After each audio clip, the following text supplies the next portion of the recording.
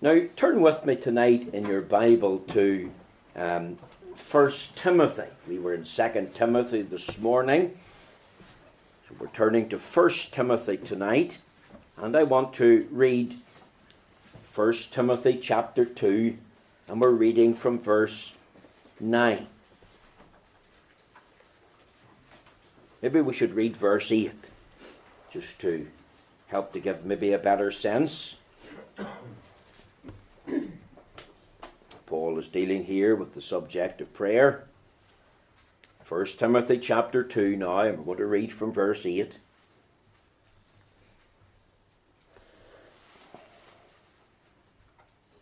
First Timothy 2 verse 8. Reading, of course, from the Authorized Version. I will therefore that men pray everywhere, lifting up holy hands, without wrath and doubting. In like manner also. Now maybe I could just pause there. In like manner also, I believe, is a reference to women praying. I believe that women ought to and should pray openly and publicly in the house of God. Verse 9 again, in like manner also, that women adorn themselves in modest apparel, with shamefacedness and sobriety, not with broidered hair or gold or pearls or costly array, but which becometh woman professing godliness with good works. Let the woman learn in silence with all subjection. But I suffer not a woman to teach, nor to usurp authority over the man, but to be in silence. For Adam was first formed, then Eve, and Adam was not deceived, but the woman being deceived was in the transgression. Notwithstanding, she shall be saved in childbearing, if they continue in faith and charity and holiness with sobriety. This is a true saying. If a man desire the office of a bishop, he desireth a good work. A bishop then must be blameless, the husband of one wife, vigilant, sober, of good behaviour, given to hospitality, apt to teach, not given to wine, no striker, not greedy of filthy lucre, but patient, not a brawler, not covetous, one that ruleth well his own house, having his children in subjection with all gravity. For if a man know not how to rule his own house, how shall he take care of the church of God? Not a novice, lest being lifted up with pride he fall into the condemnation of the devil. Moreover, he must have a good report of them which are without, lest he fall into reproach and the snare of the devil. Amen. We know that God will stamp with his own approval and blessing this reading of the Holy Scripture. Now, my text tonight is taken from 1 Timothy chapter 2 and the verse 12. It reads, But I suffer not a woman to teach, nor to usurp authority over the man, but to be in silence. And my subject tonight is entitled, The Bible Says No to Women Bishops in the Church. Last month, on the 26th of June, the Church of England consecrated its first female bishop during what was described by one commentator as an historic ceremony in York Minster. Now, I'm conscious that the commentator has described it as historically significant. I want to declare in my eyes, and in the eyes of the Lord Jesus Christ, and I'll prove that to you in a moment, the head of the church, in his eyes, it's not historically significant. In fact, it's horribly sinful.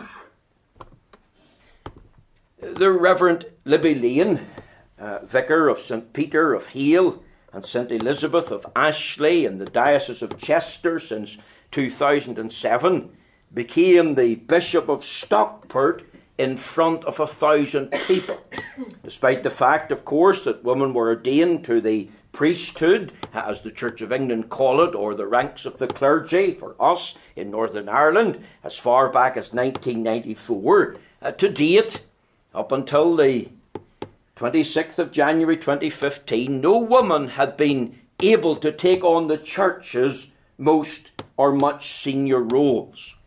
However, all this was to change. In November 2014, the church formally adopted legislation to change canon law to allow what they call women priests to become women bishops. And advocates of the change, of course, used and propagated the very same arguments that were used to push for women's ordination to the ministry in the first place. Gender discrimination was one of them. Another argument was those of Reformation teaching need to move with the times and become up to date in the 21st century. Another argument was that 30 to 50% of local congregations are women and that women could do a good job. And it's therefore plausible, it's therefore reasonable, since the ordination of women into the priesthood, that they should be ordained into becoming bishops. The Archbishop of York, John Sentamu, he said, and I quote, "It's high time we had women bishops. This is something I have been praying for and working toward for years." Archbishop Justin Welby, I quote, "It's a new way of being a church and moving forward together." Now the question for us tonight is this: is it immensely historic? Or is it horrifying iniquitous? Is it really significant? Or really sinful and sad in the church's departure from the Word of God? See, we need to discover in our day what the Bible says. We need to do what our radio broadcasts tell us. Let the Bible speak. Now, thankfully, and I want to say thankfully, and I put it on record, that there are some evangelicals in the Church of England who bitterly oppose the ordination of women to the priesthood and who bitterly oppose the ordination of women to the bishopric. The televised service was briefly interrupted. The Archbishop of York, John Sentamu, asked the church if Mrs. Lane should be ordained a bishop. And the moment he asked the church that question, the Reverend Paul Williamson, he stepped forward shouting, "Not in the Bible! Not in the Bible!" And I remember watching that. It was on the news again. And I thought, well, that's the crux of the whole matter. Not in the Bible. And later, when a spokesman was questioned by the BBC over the short protest, he stated that the Reverend Paul Williamson had a right to protest, but added that he was a lone voice. One voice, he said, in a sea of voices affirming. You see, there is today in the Church of England those who are delighted over the development, despite the fact that there's not one word of scriptural authority for such an ordination to take place, despite the fact that it goes against the 39 Articles of the Church of England. They don't care. They're delighted with such a development. Thankfully, as I've said, there's those on the other side of the fence who are dismayed. And we thank God for the dismay among evangelicals, those who traditionally hold to the truth of the gospel. There's also dismay among certain Anglo-Catholics who are striving with union with the Church of Rome and see this as a plank against furthering the cause of unity. I quote some of those traditional evangelicals. And this is what was said on the 26th of January. Today we're not just being asked to push the walls further apart. We're being asked to push down the walls that hold the house together. And I have no doubt that many evangelicals will threaten to leave their local parish. Some already have, and some will continue to do so. And I have no doubt that it will put a further obstacle on the unity with the Anglo-Catholics and the Church of Rome, even to this time. But one fundamental question remains, and it's this: what is the verdict of the Bible? Or what saith the Scriptures? Now, I'm going to show you three things tonight. Remember the theme now. The Bible says no to woman bishops in the church. Here's the first thing I would say. There are no contradictions in the Bible. The Bible does not and cannot contradict itself. All Scripture is given by inspiration of God and is profitable for doctrine, for reproof, for correction, for instruction in righteousness. The Bible, we believe, and we have a high view of the Scriptures, is infallible. The Bible is inerrant. The Bible, God's Word, is forever settled in heaven. There's no errors or mistakes in the Scriptures. Let the Bible speak. Look at verse 12. But I suffer not a woman to teach, nor to usurp authority over the man, to be in silence. For, and we'll come to those reasons before we finish, but let's just establish the fact.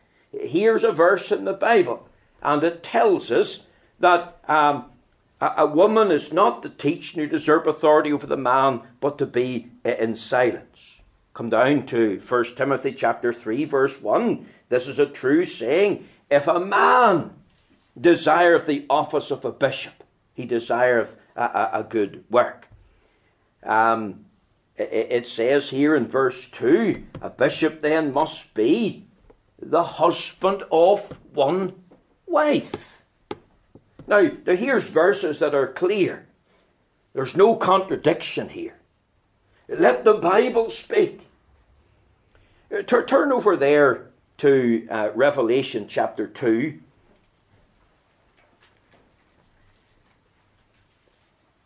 In Revelation chapter 2, we have got one of the letters to the 7 churches in Asia Minor. And Revelation chapter 2, verse 18 right through to 29, deals with the letter to the church at Thyatira. This is the longest letter. This is a central letter. There's 12 verses. And if I could just open it up a little bit, the letter starts with Jesus, the head of the church. Look at verse 18. And unto the angel of the church in Thyatira write. The word angel is angelos, which means the messenger or the minister. It's not talking about a winged creature. It's talking about a real, true human being. And unto the angel of the church in Thyatira write, these things saith the Son of God. Now, isn't that clear? Who hath his eyes like unto a flame of fire, and his feet are like fine brass. I know thy works. You see, it starts with Jesus Christ, the Son of God, the head of the church. And he has got eyes like flames of fire. And those eyes tonight are piercing into the heart and mind of every person. And like Hagar, we have to be brought to the place where we say, thou, God, seest me. And if you're unsaved, God sees you. And you can try to hide your ways from the Lord. You can try to hide your sin from the Lord. But the Lord sees it all. There's nothing hid from his gaze. Every word, all our ways, all our wickedness, he knows 24/7. Why? Because his eyes are like flames of fire. And even if our hearts are cold and careless and we're in a backslidden state, he knows all about it. And then it adds the words, and his feet are like fine brass. Now, brass in the Bible speaks of judgment. There's coming a day of judgment for the church. There's coming a day when his righteous judgment will be meted out. And of course, he's already tasted that judgment for his people when his feet were nailed to Calvary's tree, and he bears the marks on his hands and his feet. And I could just ask the question, are you saved? Are you trusting in him? Who or what are you clinging to for salvation? Now, not only think of Jesus in the church, but look with me at verse 20 now, and this is where I want to get to, and I'm conscious of time. Notwithstanding, I have a few things against thee, because thou sufferest that woman Jezebel, which calleth herself a prophetess, to teach and to seduce my servants to commit fornication, and to eat things sacrificed unto idols. Now, I'm going to stick my neck out here. I believe that this Jezebel is a real woman in the church at Thyatira who's lording it over God's flock. And she's in a position of power and authority. And she's there in that position. And she's leading God's people into sin and into silliness. And I believe tonight that no church should have a woman minister. And I believe this is a rebuke to every church that has a woman minister or a woman elder. Because that church is on a collision course with Jesus Christ, the Son of God, who has eyes like flames of fire and feet like brass. I heard recently, I wasn't speaking to this minister, but I heard this minister, I believe he's an independent Methodist, and he was at a ministers' conference, and they were having a discussion. And they had come across some minister, I'm not saying it was in Northern Ireland, it might have been in America, and the minister from his pulpit was teaching it. You can be a Christian and enter into and engage a life of sin if you like. We need to have an open mind. We need to broaden our horizons. You need to have a wider perspective. And of course, that was just the spirit of Jezebel. Because it says here, nevertheless, I've somewhat against thee. What has he got? Because thou sufferest that woman Jezebel, which calleth herself a prophetess, to teach and seduce my servants to commit fornication and to eat things sacrificed unto idols. She was telling him it's okay to sin.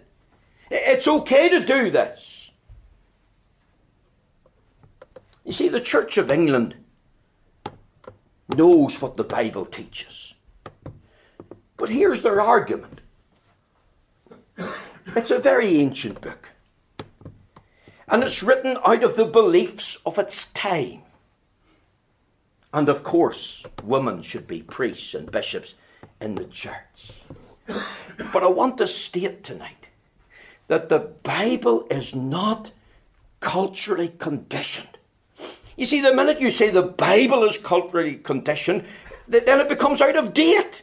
It becomes irrelevant to our culture, to our time frame.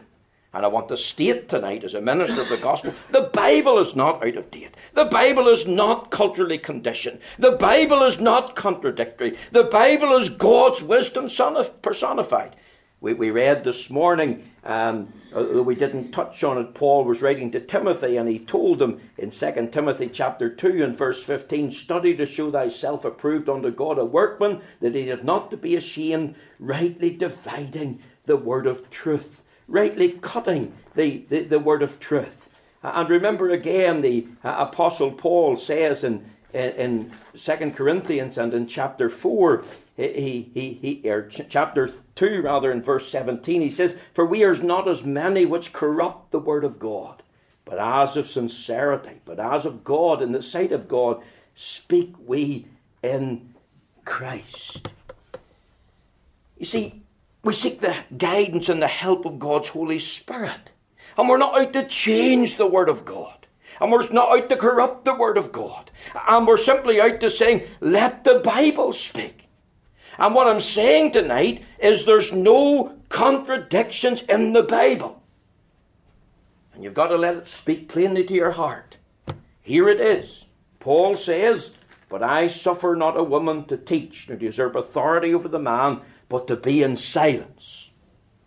And we've got it here. If a man desireth the office of a bishop, he desireth a good work. Notice secondly, and maybe this will be the heart of our message, you see, there are numerous considerations in the Bible. Now, put that down as a principle. There's no contradictions in the Bible. And here's another one. There are numerous considerations in the Bible. Let me just give you three. All people are equal before God, especially in the matter of salvation. Doesn't the Bible say in Romans 3:23, for all have sinned and come short of the glory of God? And when did we sin? We sinned in Adam. We fell in him. We inherited the guilt of his first transgression. We became guilty sinners. We had broken God's law. We inherited from him a polluted nature. We have a love for sin. Men and women, boys and girls, we're all in a common platform and position. We're all sinners in the sight of God. We're all children of wrath by nature and practice. And we all need God's salvation. And we could talk tonight about the reality of salvation. Why do we need to be saved? Because we are sinners. And that we could grasp that simple truth. And that we could understand that. And I want you to understand that Paul went on to say, being justified freely by his grace through the redemption that is in Christ Jesus, whom God has set forth to be a propitiation through faith in his blood, to declare his righteousness for remission of sins that are past through the forbearance of God. To declare, I say, at this time his righteousness, that he might be just and the justifier of him which believeth in Jesus. You see, we could talk tonight about the recipients of salvation. We could talk tonight about salvation being purchased by the person and work of Jesus Christ, the shedding of his precious blood. We could talk tonight about salvation offered in the gospel. We could talk about salvation being received by faith. And that's what believing in Jesus really means. Doesn't matter if a man's religious. Doesn't matter if a man or woman attends church. Doesn't matter if they can claim to being baptized or catechized or communicized. The chief question is, what think ye of Christ? Is he your Lord and Saviour? Are you in Christ? Was there a time when you realised you were a lost sinner and you needed to be saved, and Christ is the only Saviour of sinners, and you went to Christ? You see, if we think of the church tonight, all people are on an equal platform. We are sinners saved by the grace of God. Therefore, we are one in Christ Jesus. The question of questions is, have you come to Jesus Christ? Is he your Lord and Saviour? Have you received a full and free and forever justification? Do you know the fullness of fellowship in God's family? So there's the first consideration. There's numerous considerations to think about. Here's a second one. Women have a part to play in the work of spreading the gospel. That's indicated and implied in the Old Testament. It's indicated and implied in the New Testament. Let me demonstrate, and I'm not turning to these references. I'll just give them to you. You can get them off me if you want. Exodus 15 and 20, for example, talks about Miriam, the sister of Moses. Remember the victory over the Egyptians and Pharaoh at the Red Sea? And she's described there as a prophetess. She's given a prominent role. And she leads the singing, the song of victory unto the Lord. She was not stopped or rebuked by Moses or Aaron. Another inference that's indicated in the Old Testament. Think of Deborah, an Old Testament judge, one who sought the advice and counsel of the Lord. Judges 4 and 4.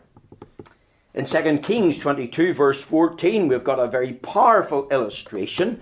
A woman by the name of Huldah, Huldih, the wife of Shallum. Certain men came to her, some of them were priests. And she said in 2 Kings 22 and verse 15, "Thus saith the Lord, the God of Israel, tell the man that sent you." And of course she went on to give advice to the king. And she was advising the king that judgment was coming. Go back and tell him. She was warning of judgment to come. And she gave wise counsel to the king how to avoid the judgment, to repent and return to the Lord with all his heart. Now we could add to that Joel 2:28, where it talks about the young woman prophesying and the young men dreaming dreams. Of course, a quotation that was spoken about on the day of Pentecost. And there we read in Acts chapter 2, it says in verse 16, "But this is that which was spoken by the prophet Joel. It shall come to pass in the last days, saith God, I'll pour out my spirit upon all flesh, and your sons and your daughters shall prophesy, and your young men shall see visions, and your old men shall dream dreams. And on my servants and on my handmaidens I'll pour out in those days of my spirit, and they shall prophesy." Now, turn to one further reference. Turn tonight to 1 Corinthians chapter 11. 1 Corinthians chapter 11. Now, we're just thinking about considerations in the Bible. Women have a part to play in the work of spreading the gospel. 1 Corinthians chapter 11.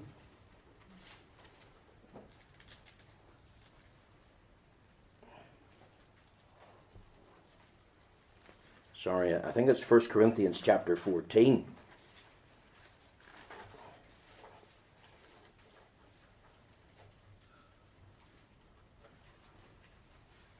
1 Corinthians 14.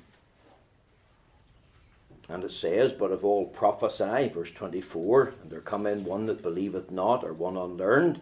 He is convinced of all, he is judged of all. And thus are the secrets of his heart made manifest. And so falling down on his face, he will worship God, and report that God is in you of a truth." In the 1 Corinthians 14, Paul is mentioning there in these verses of women praying and prophesying in public. And the prophecy was to edify and comfort God's people. So if you take these references that we've already given, you would have to say from at least an honest conclusion that it would be impossible to deny that God has used women to preach and testify of his goodness, his grace, and even the gospel. And we think today of women serving the Lord in the church. We think of women serving in the role of Sunday school, children's work. We think of the role of women serving the Lord in the mission fields of the world, maybe in some respect taking the place of men. Men are marked by their absence, and their women are there. We think of our sister Margaret Russell and others who are being used by God to fulfill a role in the work and witness of God's church. And to deny that women have no part in the life of the church and its work and witness is to fly in the face of the facts of Scripture. And it would be despite to the reality of the church as it exists. It would be doing despite to the reality of church history, because God has seen fit to bless women in the work of his church. Women have a part to play in the work of spreading the gospel. And that's a consideration. So we put that down. There's the second consideration. Now, thirdly, the Bible draws a line beyond which even the woman can't go. Now, we're studying the Bible tonight. The Bible, as we've said, it's not an ancient book. It doesn't contradict itself. It's not culturally conditioned. It's applicable to all our lives at all times. It's living, it's fresh, it's up to date. Now let me just turn to two passages of Scripture and then we'll be through. Turn over there to 1 Corinthians 14. It's verse 34. 1 Corinthians 14:34. "Let the woman keep silence in the churches, for it is not permitted unto them to speak, but they are commanded to be under obedience, as also saith the law." Now there's a verse you should underline.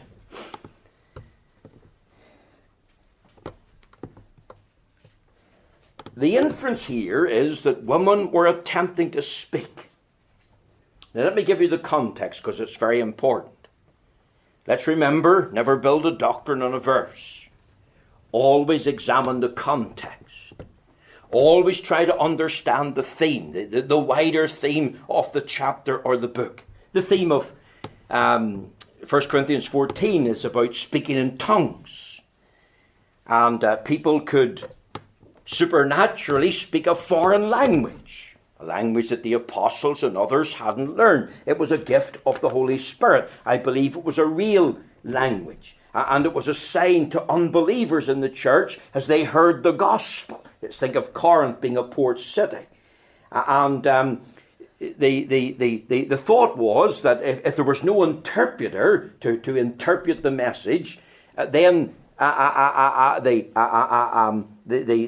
women, they were not to attempt to get up and interpret this message. For example, if a Chinese man come into the church at Corinth and he could only speak Chinese and couldn't speak Greek, and the message was being preached in Greek, and somebody spoke a message in tongues of the gospel in the Chinese language, and then someone interpreted that in the Chinese language, that man could hear the truth of the gospel, and he would know that God's amongst them.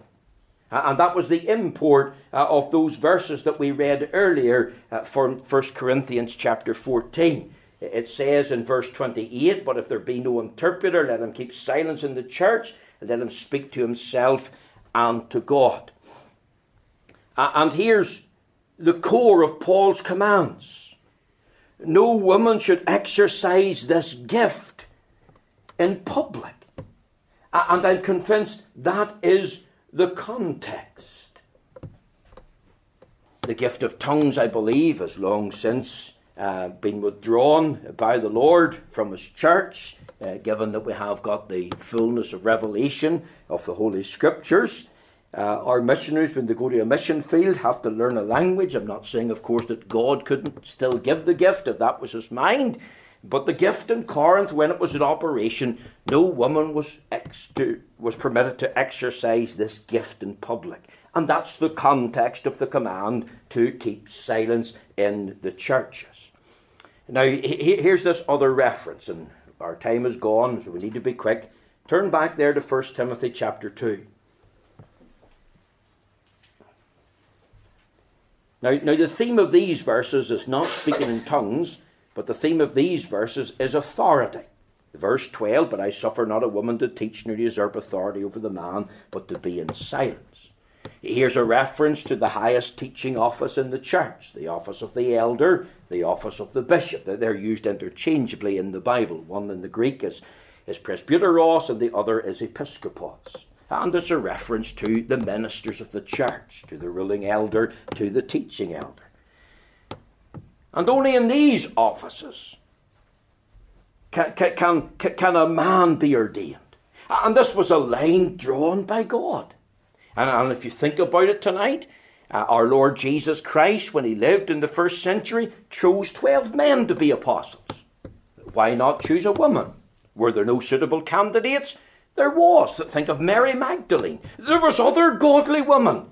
And they had a high level of spirituality. We could say they were well qualified. We would say they loved the Lord just as much as the men loved the Lord. And we could have made the argument, but that would have been a good magnet for other women to be attracted to the Lord. What about the whole question of equality gender? Were those not factors in the first century like today? Yes, they were.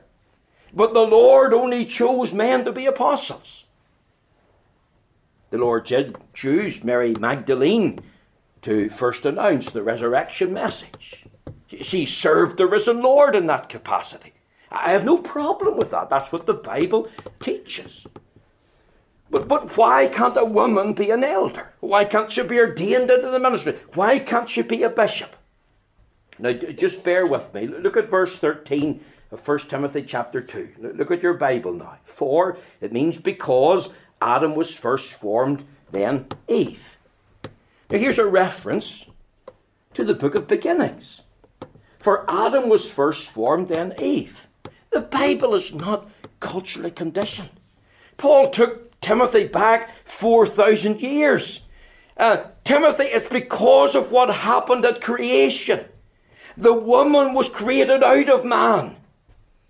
And she was created out of man for the man, to complement the man, to complete the man. The man was not created for the woman. She has a different station in life. There's an emphasis here to do with headship. But the head of every man is Christ. And the head of every woman is the man. And the head of Christ, of course, is God. And also another reason was because of what happened at the fall. It says, and Adam was not deceived, but the woman being deceived was in the transgression.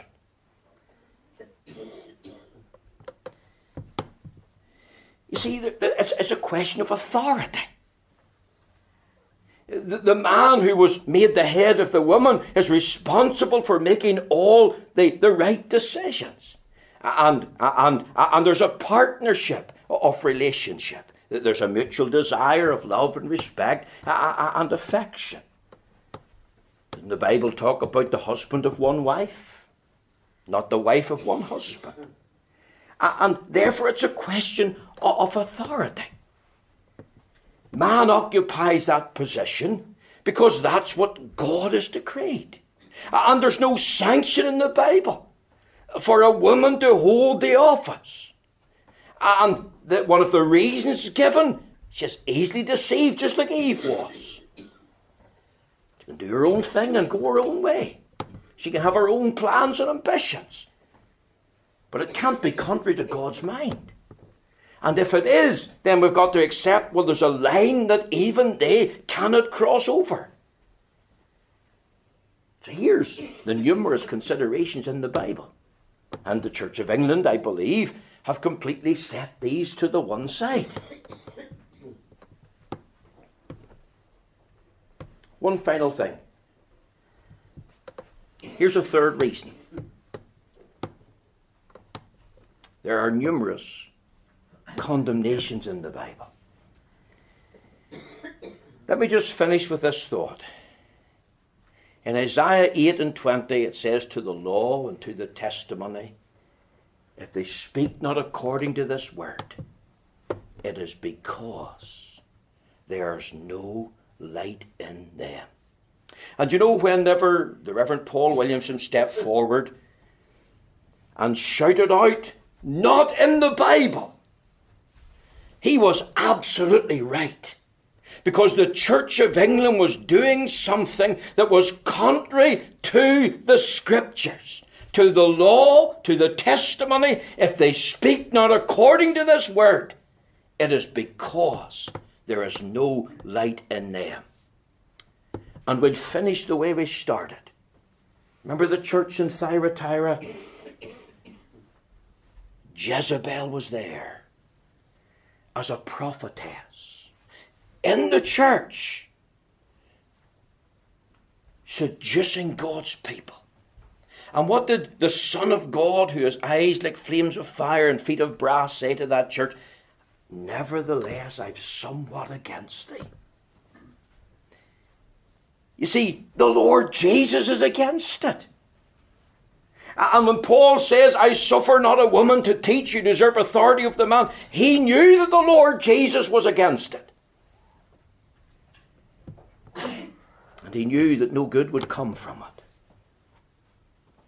He knew that what would follow is certain condemnation.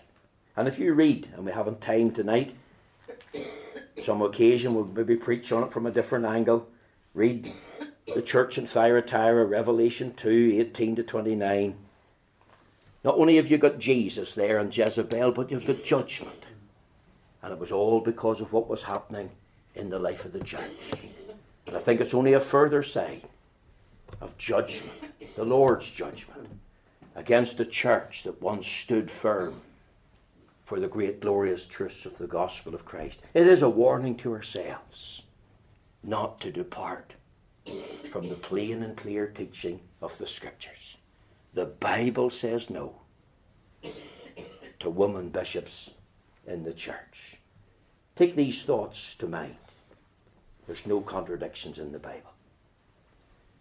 Take these considerations to heart. Take this condemnation of Jezebel in the church to heart.